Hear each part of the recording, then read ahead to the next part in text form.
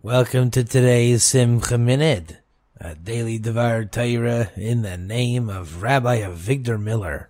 Torah is full of idealism and inspiring ideas, things that'll make you happy, that'll fill your life with joy and purposefulness. Torah is intended for a man's happiness in this world and success in the afterlife. You have to fill your mind with all of these beautiful creations of Hashem.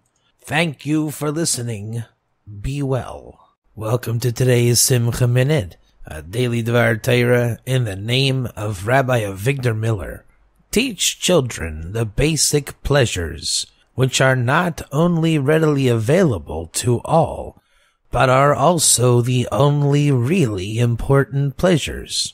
Happiness is the sum total of many details, and therefore those who learn to rejoice in more details of life will have much more cause for happiness.